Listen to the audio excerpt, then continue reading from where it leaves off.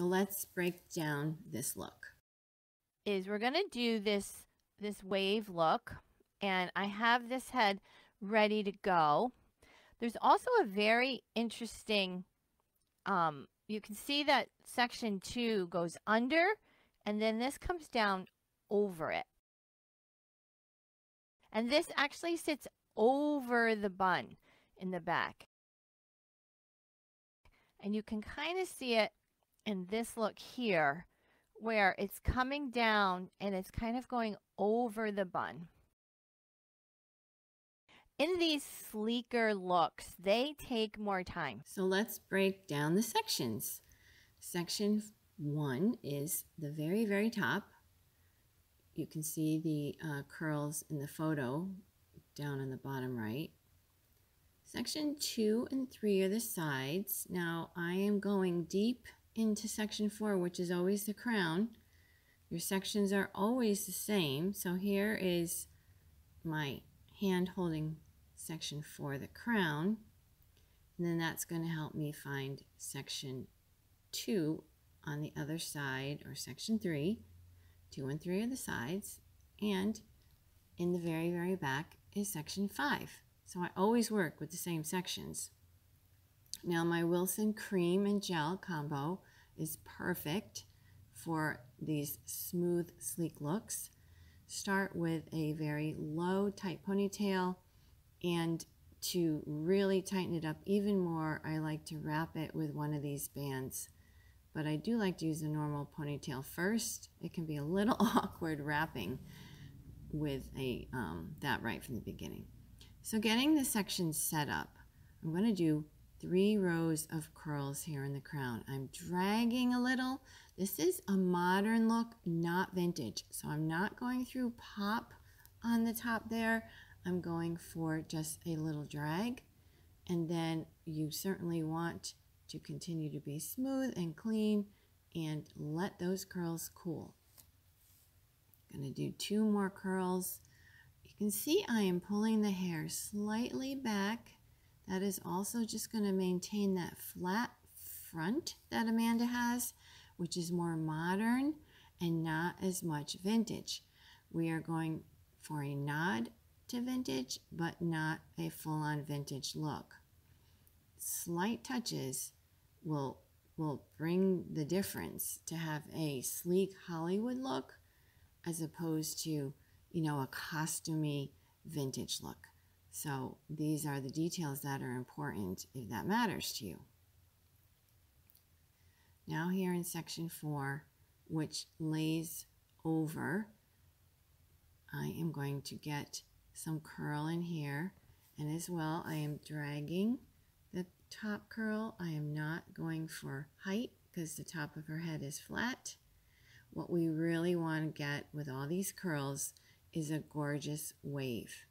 And when the curls are brushed later on and laying on top of what's happening in section 5 on the bottom, you will see a beautiful wave. It's so easy to get.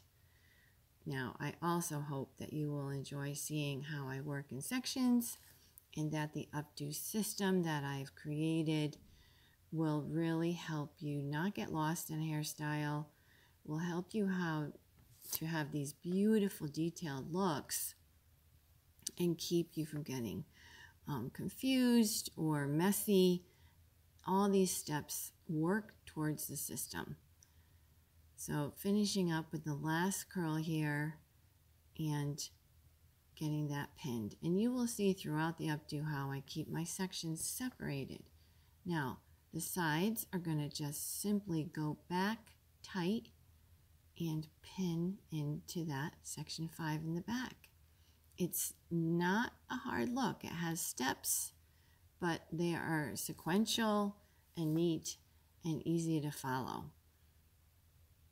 It's just the execution of keeping the look smooth, clean, using the wool, which has a little bit more water in it that I like for these clean looks, and just keeping it neat as you go. And that's what happens is so many times people want to know how to make the look neater. Well, it's a little late after it's all put together. So it's a matter of following the system and cleaning as you go. And so just going to pin this, and you notice it's flat. Lots of times you'll see me put ponytails in these, but here I want it flat. So there's no ponytail. There's rows of pins to keep it nice and flat. So there we go.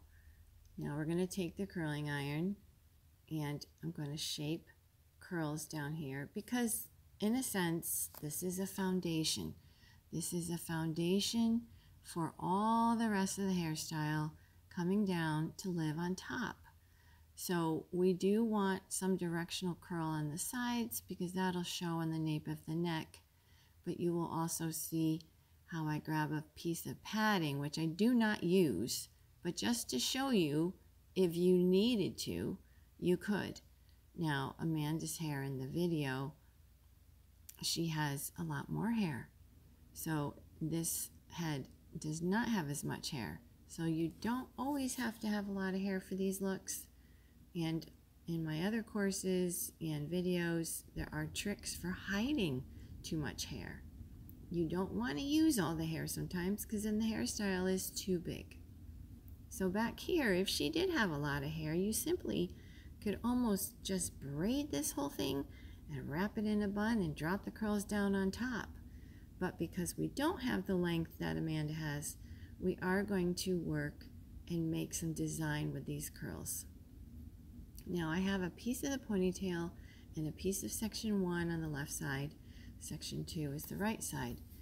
Just teasing these to make them come together, and just going to form some rolls, some basic barrel curl rolls down here, and getting that just so it looks beautiful from the side and from the neck.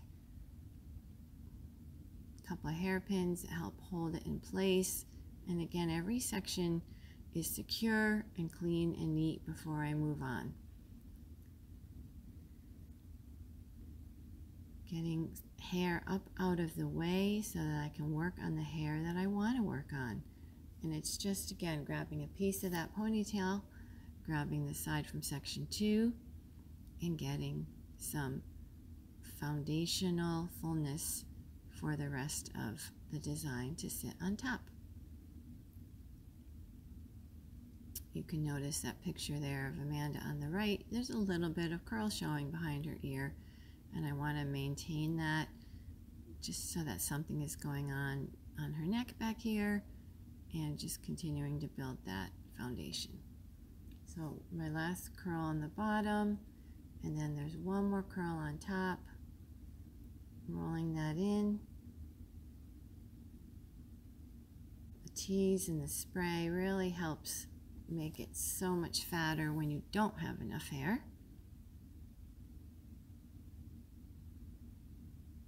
And bringing that around to create just a pretty little look there in the bottom.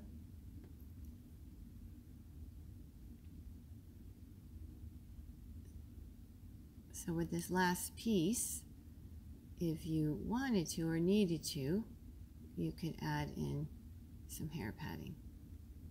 But I don't do that, and show you how I'm creating the shape that is similar to the photo. So I'm just going to, try to decide, do I want to make a wave there? No, I have so much hair above that's coming down. I don't want to get into too many details too early.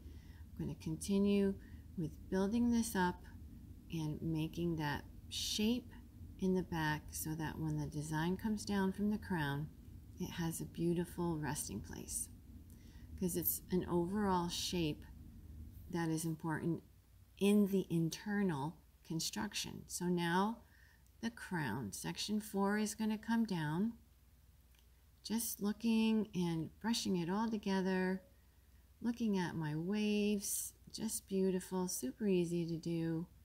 Looking at how it sits on top, and in order to get that look that it's sitting on top, I'm going to split it diagonally. So one side will come down on one side and the other side will come down on the other side, and that just creates a look, close to what the photo is, and it just helps balance out the back. So now I've switched to a dry working spray, which is from Paul Joseph, and very little water in this spray because this is the top layer and I want it to be smooth and sculptural, and just dropping it down now on top of section 5, which is always the bottom. So not every look is going to be the exact same. It might have the same steps, the same process, but your hair, your head shape, your length, your density is all going to be different.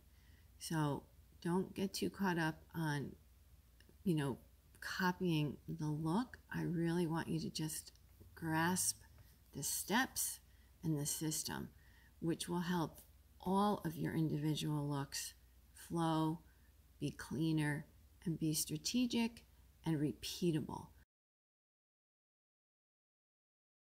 That is the purpose of the Updo system.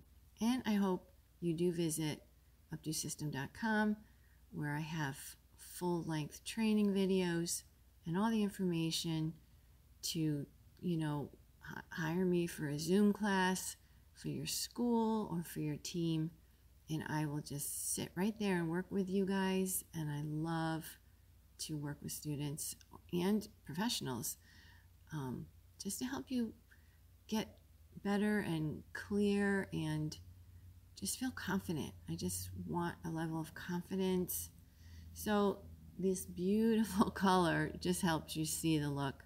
I'm spreading out the underneath part of section 4, trying to decide where it's going to go, where it's going to live, and pinning it right into that beautiful foundation.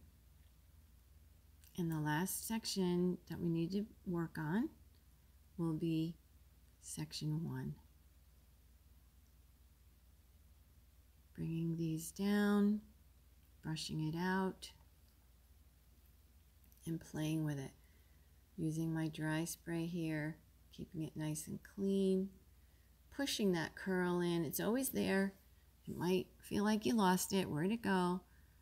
But, on a real client, their density, certainly Amanda's hair, it's much finer than a mannequin head, and you might get a little bit more bend on a real head of hair. Using your clips, make sure they're smooth with no ridges, and just going to have them hold my wave into place while I can organize pinning in the back.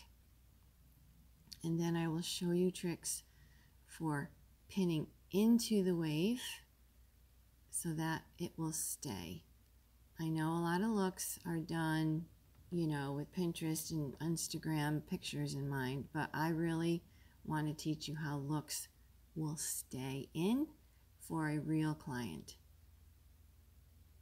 So there is the wave in its final shape, and I'm going to pin where those clips are and hide it. Let's get this little tail tucked in, keeping it clean, and pinning it inside and not flat across. I don't like it when pin curls are pinned flat across. It loses the dimension and you can see the pins. But right here, I just want to put a pin in, and my finger is there. I'm going to feel it go underneath, grab a little of the wave, and tuck it down. And also using that hairpin to hide it, and the hairpin just to tuck that wave into the head shape. So my Final Act spray is really good for getting those waves to stay. Thanks for watching, and I hope to see you in a class.